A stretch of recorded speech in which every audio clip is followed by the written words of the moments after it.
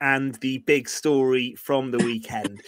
Plenty of celebration for the Bluebirds after Haverfordwest County beat Newtown 4-3 in a dramatic penalty shootout to secure Europa Conference League football for next season. It was some Saturday evening. I'm sure it continued long into the night as well with celebrations. And we've got the Haverfordwest County manager, Tony Pennock, with us on Pure West Sport to reflect on it. Tony, how are you? I'm just starting to realise what we've achieved. Really, it's been a mad 48 hours, but yeah, really good, thank you. Well, I think for all of us who watched the game on Saturday, it was some occasion, wasn't it? When it went to penalties, how are you feeling at that point? Because you come through the game against Cardiff Met the same way as well. What was going through your mind during that shootout? It was strange, really. Obviously, we did it the week before, and to go to pens again, I thought on the day, I thought we were better than we were against Met. I thought we had better chances. And I just thought it'd be a shame now to come this far and to lose out on pens. But, you know, it's just one of those things. It's either us or Newtown, and fortunately it was us that got through. And just before I let Gordon, Fraser and Tom come in, what were your thoughts on how the players dealt with the two penalty shootouts? Because there was pressure, wasn't there? And Corey Shepherd, when he stepped up to score that winning penalty, must have been feeling it. He pretty much said as much, didn't he, on the TV afterwards?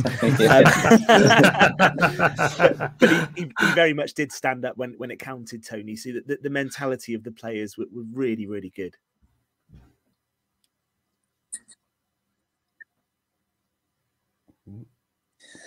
Yeah, this penalties, it's such a lottery, really, when you go to pens. You know, you can have a bit of luck. You know, the first pen, we'd done all our match analysis on Newtown's penalties, and Zach had seen them all, and Leeds had seen them all, and he decided that as soon as Williams came up, he was just going to stand still in the middle, and it paid off, you know.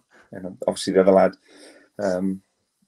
missed one as well, but to get to the same situation with two pens left to win it, and then obviously Forsey misses his, and then the pressure on Sheppy, then same as it was on Elliott the week before. It's lost him. Just doubles and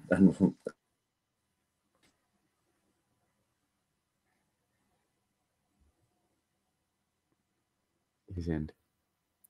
Is he there? That'll be a connect. We are having a few connection issues with Tony here, Ben. Yeah, I think we're just about. Yeah, we'll just carry on. We just lost you just towards the end there, Tony. But hopefully we'll just try again with one more question. Let me bring the guys in the studio. So Gordon and Fraser, you got questions for Tony as well. Let's just see whether the connection will just stand up for a few more minutes. Yeah, Tony. Obviously, firstly, congratulations. Obviously, getting you. Congratulations. You're good. Congratulations, Tony. Obviously, getting to Europe is huge achievement for the players and the club and what it means. But for you as a manager now, I dare say you will be looking at new signings in the summer, as every club does in Welsh Premier level. Will being in Europe and being able to offer the caveat of potential European football to people coming in, do you think that now strengthens your position in the market?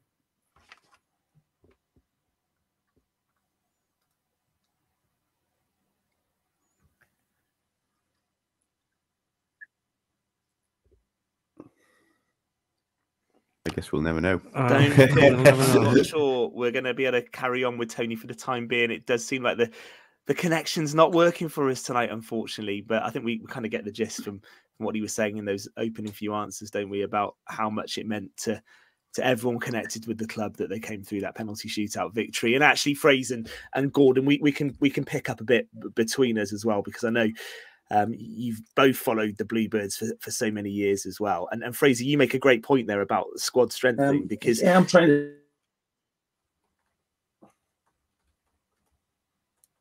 Oh, do we have Tony back there?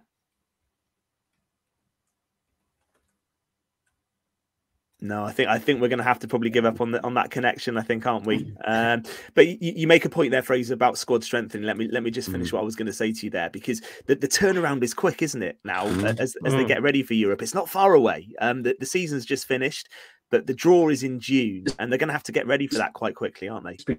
Yeah, absolutely. You just said it yourself. Your pre-season's pretty much sorted already. You'll be playing European playoff games. Minute, I know I've got a number of boys that I'll be meeting with over the next 2 or 3 days that are out of contract, and seeing where they are in terms of us moving forward for next season.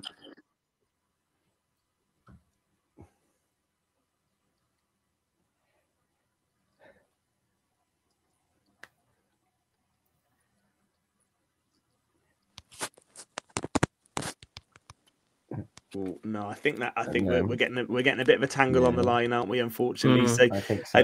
There's some delay in Tony's answer, so we'll probably have to leave it there with him for now, and we will try again. Absolutely, try again. Just carry on though, Fraser. What we were saying there in terms of building the squad. The draw is in June, so the turnaround is quick, and it's going to be quite exciting, I think, in terms of getting the squad ready, because they're not going to have that much time off, are they?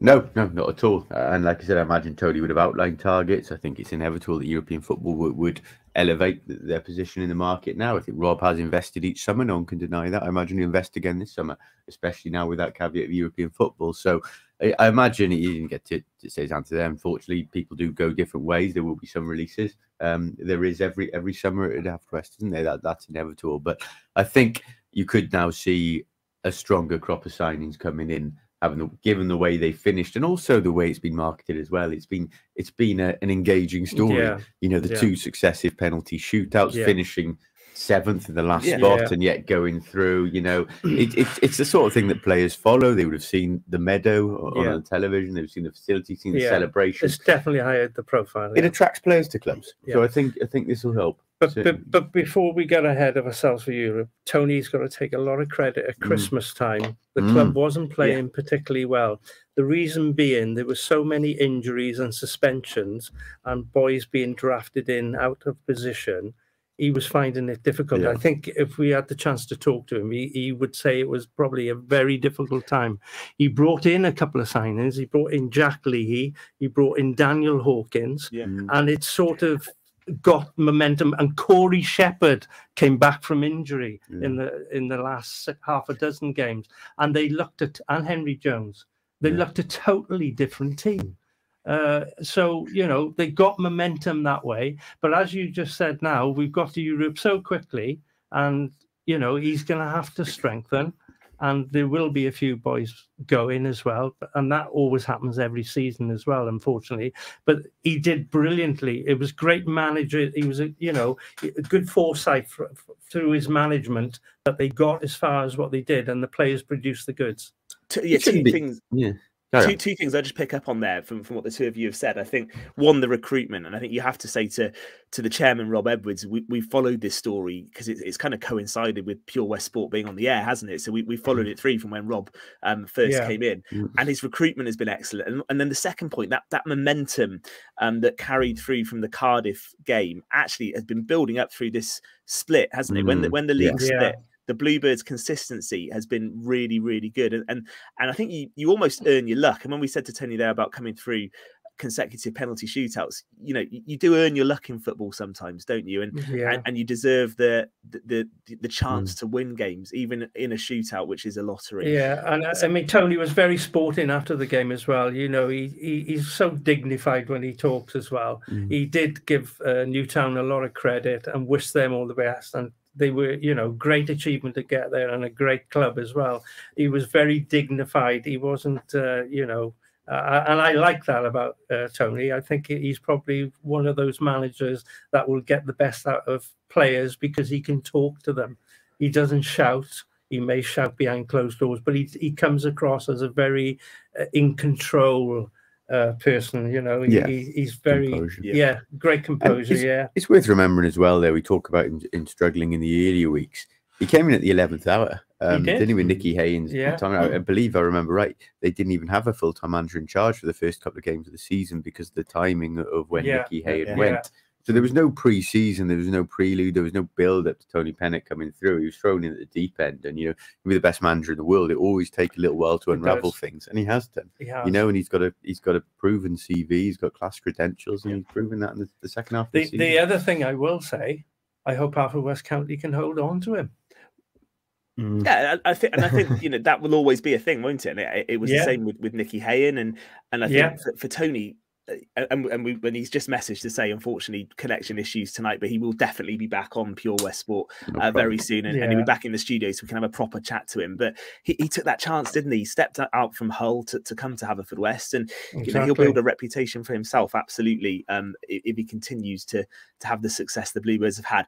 Listen, we are almost out of time. What I just want to say, you mentioned earlier, I think, Gordon, you said you didn't get a trip to Iceland last time Haverfordwest were in Europe back in 2004. I'm sure Pure West are going to pay for Fraser and I to go wherever it will be in Europe. No pressure, Toby Ellis. Just to say, the draw is on the 20th of June.